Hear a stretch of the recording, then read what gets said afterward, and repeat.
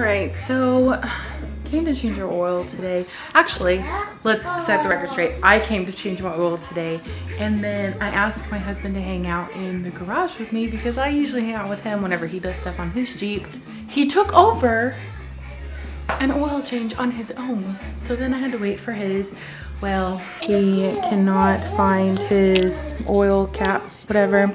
Mine is really cool because I just have this little piece here on top. So I just used this tool to get it out. He ran to get his new little oil piece, and I guess last time I changed my oil, I tightened my thing too much, my oil pan bolt. I stripped it, so trying to get it off. So it was kind of decided that it was best that I don't take it off until I have a new one. Side note, while we wait, I got this shirt from Granite Jeeps today, which I'm super excited about. And Granite Jeeps is also owned by Canyon State Jeeps.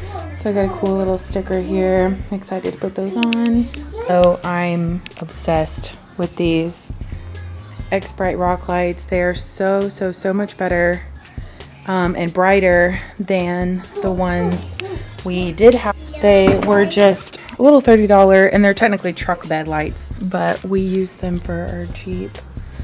The bad news is they didn't reach all the way back here to get under the wheel wells, so they kind of just stopped right here, and they're really bright. Like, I love them. These in the end are far better. You get what you pay for, right? Something I did want to talk about here was my headlights. I did get these headlights from Jeep Federation with the white LEDs, and I love them. They're super bright, bright enough to piss a lot of people off. Honestly, I really have no problems with them, but we are coming around the year mark. But this one I do have a lot of issues with, not the halo. That halo stays perfect, but the LED light itself, I'm having to stop every now and then whenever it decides it wants to turn off, and if I just kind of like it comes back on. It's kind of crazy, whatever. But since all of my other lights, these are smoked turn signals, which I love. I bought those.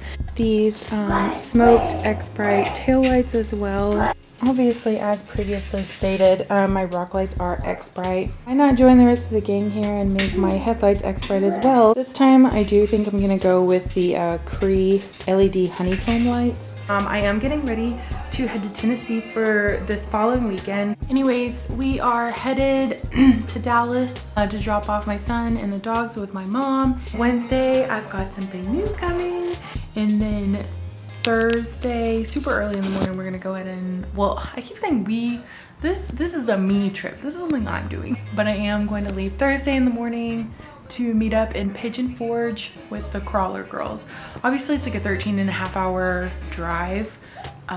Probably, since I'm by myself with stops, I would say like 15 hours if I decide not to pull over and sleep at some point. I mean, I've driven Dallas to San Diego several times when we used to live in San Diego, so I feel like Pigeon Forge is a total piece of cake.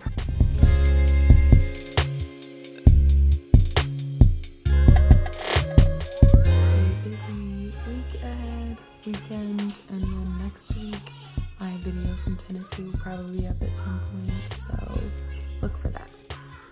In the meantime, you can follow my adventures day to day on Instagram at Jessica Nelson. The A is a V. It's not Jessica P. Nelson, Jessica V. Nelson. Thanks for watching.